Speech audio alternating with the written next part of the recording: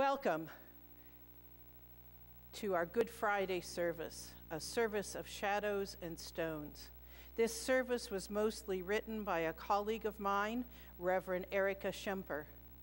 Before we begin, if you wish, please pause this tape and find a stone that you can hold throughout the service. Feel the weight of it as you consider the weight of the darkness of this day. When the service is finished, release the stone back to the earth. Also, if you wish, you may light 7 candles or lights. Throughout the service, each candle will be extinguished. Lower the lights in your room so you may experience the increasing darkness. Take time after the service to remain in silence. Let us begin. All you who pass this way, look and see the shadow of sin. All you who pass this way, look and see the weight of the world. All you who pass this way, look and see the suffering of our Savior. All you who pass this way, look and see the sorrow of Jesus Christ. Behold the Lamb of God who takes away the sins of the world. Go to dark Gethsemane, all who feel the tempter's power. Your Redeemer's conflict see. Watch with him one bitter hour. Turn not from his griefs away. Learn from Jesus Christ to pray. Follow to the judgment hall. View the Lord of life arraigned. Oh, the wormwood and the gall. Oh, the pangs his soul sustained. Shun not suffering, shame, or loss. Learn from Christ to bear the cross. Calvary's mournful mountain climb, there adoring at his feet. Mark the miracle of time, God's own sacrifice complete. It is finished, hear him cry. Learn from Jesus Christ to die.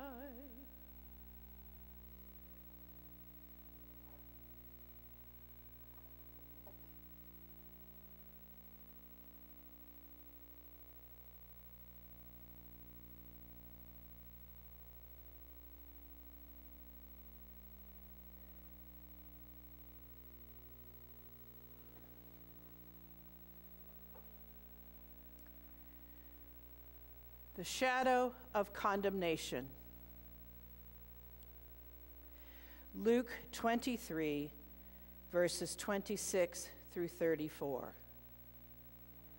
As they led him away, they seized a man, Simon of Cyrene, who was coming from the country.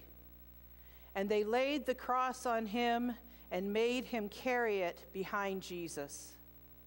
A great number of people followed him, and among them were women who were beating their breasts and wailing for him.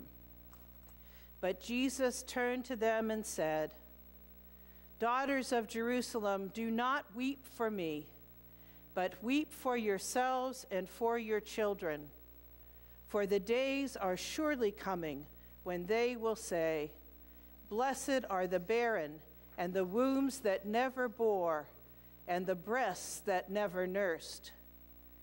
Then they will begin to say to the mountains, 'Fall on us,' and to the hills, 'Cover us.' For if they do this when the wood is green, what will happen when it is dry?" 2 others also, who were criminals, were led away to be put to death with him. When they came to the place that is called the Skull, they crucified Jesus there, with the criminals on one on his right and one on his left. Then Jesus said, "Father, forgive them, for they do not know what they are doing." And they cast lots to divide his clothing.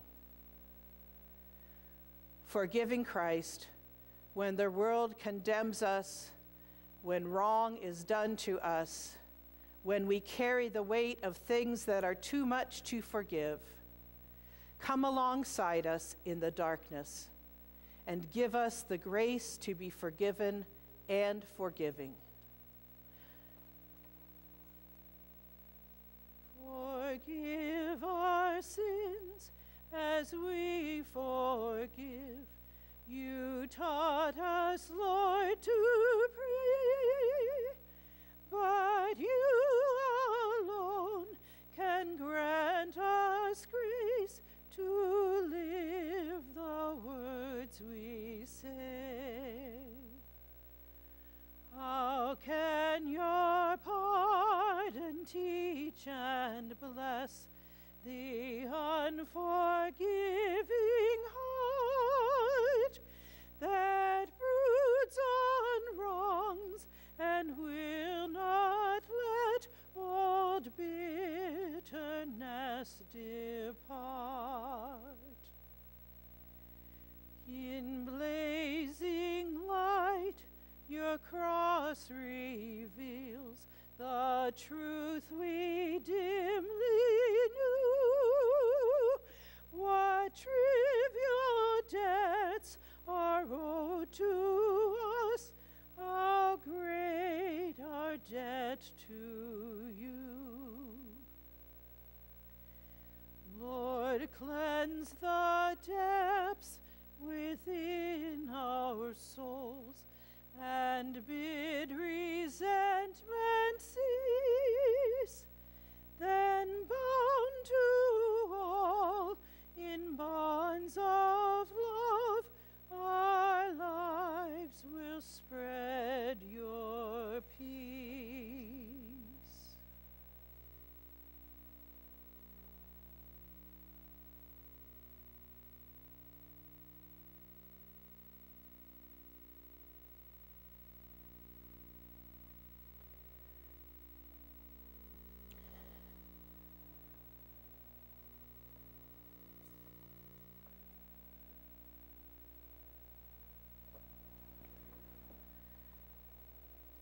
The shadow of separation.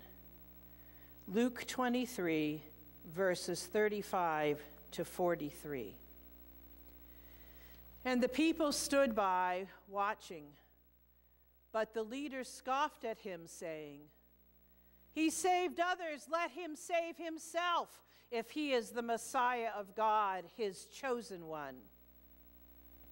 The soldiers also mocked him, coming up and offering him sour wine, and saying, "If you are the king of the Jews, save yourself."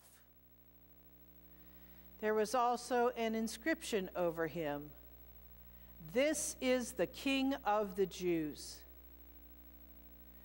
One of the criminals who were hanged there kept deriding him and saying, "Are you not the Messiah? Save yourself and us." But the other rebuked him, saying, "Do you not fear God, since you are under the same sentence of condemnation? And we indeed have been condemned justly, for we are getting what we deserve for our deeds. But this man has done nothing wrong." Then he said, "Jesus, remember me when you come into your kingdom." And he replied, Truly I tell you, today you will be with me in paradise.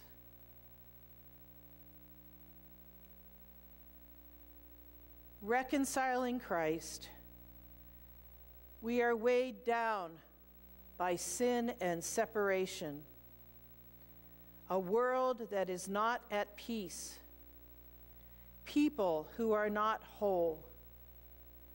You reached out to the thief. You welcomed him to God's side. Come alongside us in the darkness and bring grace and peace to everything that is broken. Jesus, remember me when you come into your kingdom. Jesus, remember me when you come into your kingdom. Jesus, remember me when you come into your kingdom. Jesus, remember me when you come into your kingdom. Jesus, remember me when you come into your kingdom. Jesus, remember me when you come into your kingdom.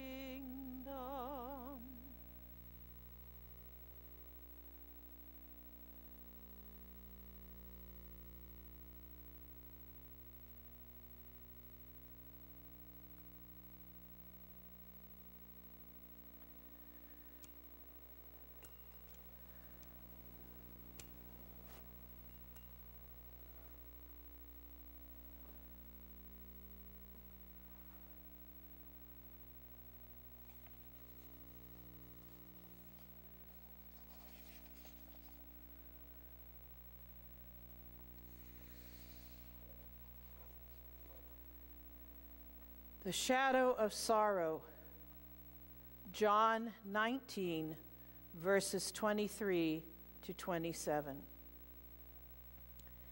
When the soldiers had crucified Jesus, they took his clothes and divided them into 4 parts, one for each soldier. They also took his tunic. Now the tunic was seamless, woven in one piece from the top. And they said to one another, "Let us not tear it, but cast lots for it to see who will get it." This was to fulfill what the scripture says. They divided my clothes among themselves, and for my clothing they cast lots. And that is what the soldiers did. Meanwhile, standing near the cross of Jesus were his mother and his mother's sister, Mary, the wife of Clopas, and Mary Magdalene. When Jesus saw his mother and the disciple whom he loved standing beside her, he said to his mother, "Woman, here is your son." Then he said to the disciple, "Here is your mother." And from that hour, the disciple took her into his home. Loving Jesus, we carry the weight of the people we love, concerned for their sorrows and suffering. Our care for them is deep, and sometimes there is not much we can do. Come alongside us in the darkness and cradle the ones we love in your strong hands. Oh, holy Jesus, how have you offended that mortal judge?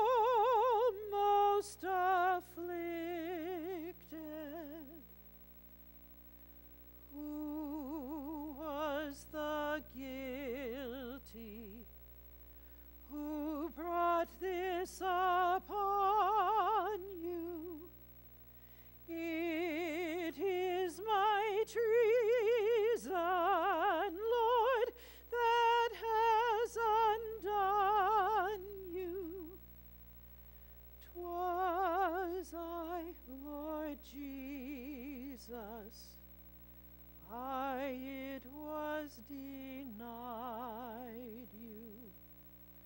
I crucified you. For me, dear Jesus, was your incarnation, your mortal sorrow, and your life's oblation, your death of anguish, and your bitter passion, for my salvation. Therefore, dear Jesus, since I cannot pay you, I do adore you, and will ever praise you. Think on your pity and your love unswerving, not my deserving.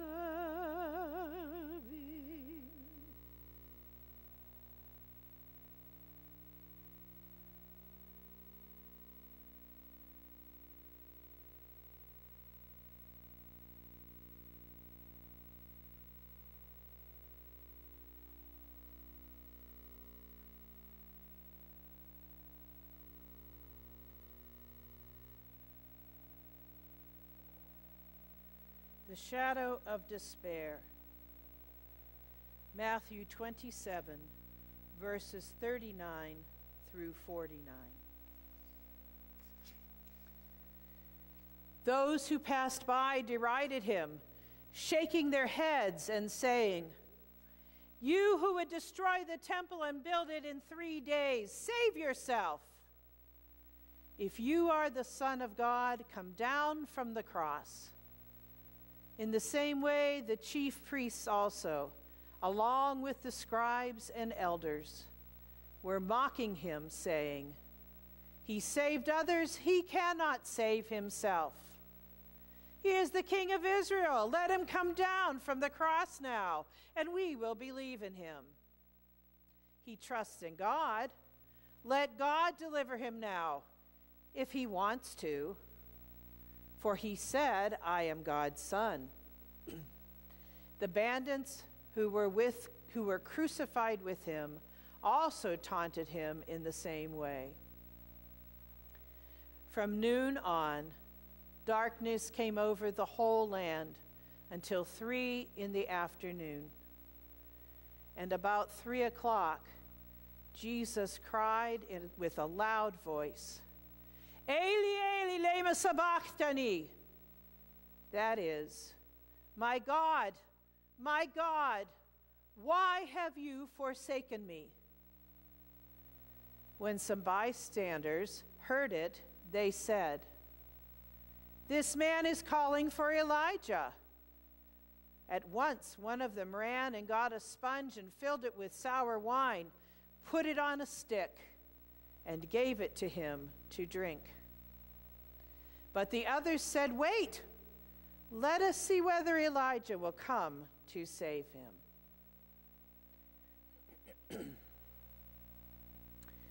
Lord Jesus Christ, you know what it is to feel that God is far away.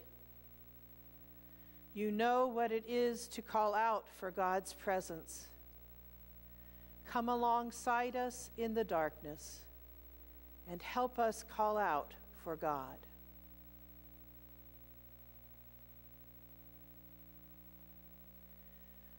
When I survey the wondrous cross on which the Prince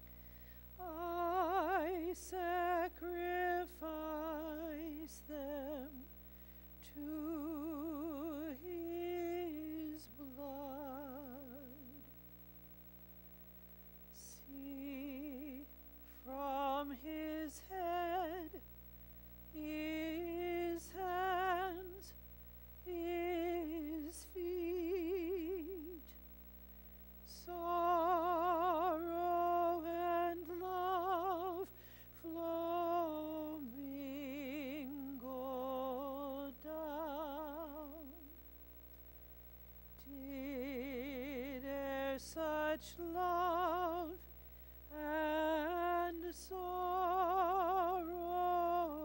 meet, o'er thorns compose so rich a crown. Were the whole realm of nature mine, that were a present far too small. Love so amazing, so divine, demands my soul, my life, my all.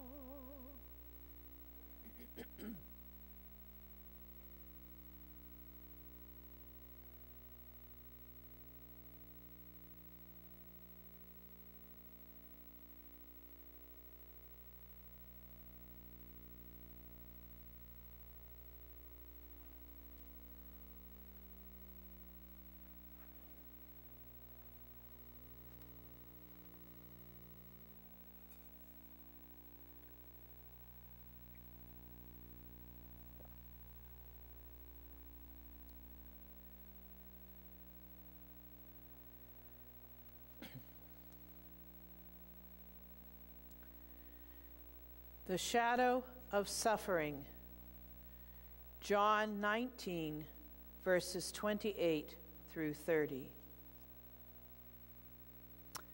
After this, when Jesus knew that all was now finished, he said, in order to fulfill the scripture, I am thirsty. A jar full of sour wine was standing there. So they put a sponge full of wine on a branch of hyssop and held it to his mouth. When Jesus had received the wine, he said, "It is finished." Then he bowed his head and gave up his spirit.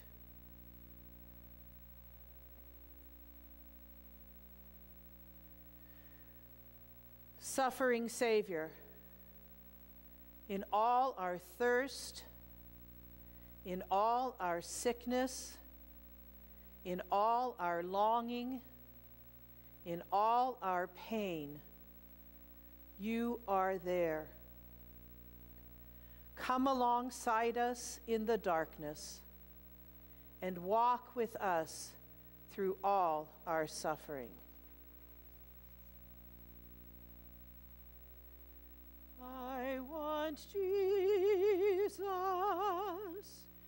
to walk with me. I want Jesus to walk with me all along my pilgrim journey. Lord, I want Jesus to walk with thee. In my trials, Lord, walk with me. In my trials, Lord, walk with me. When my heart is almost breaking, Lord,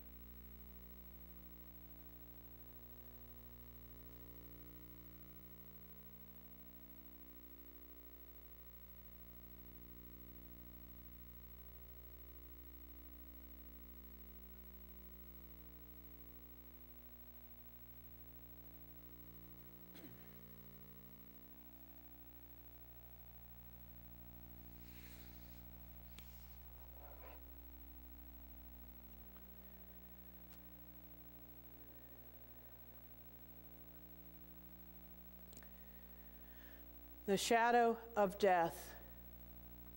Luke 23, 44 through 49. It was about noon, and darkness came over the whole land until 3 in the afternoon. While the sun's light failed, and the curtain of the temple was torn in two. Then Jesus, crying with a loud voice, said, "Father, into your hands I commend my spirit." Having said this, he breathed his last. When the centurion saw what had taken place, he praised God and said, "Certainly this man was innocent." And when all the crowds who had gathered there for this spectacle saw what had taken place, they returned home, beating their breasts. But all his acquaintances, including the women who had followed him from Galilee, stood at a distance, watching these things. Dearest Jesus, even in death you are there. When we mourn, when we are afraid, when we come to our own end, you have been there too. Come alongside us in the darkness and carry us through death to life.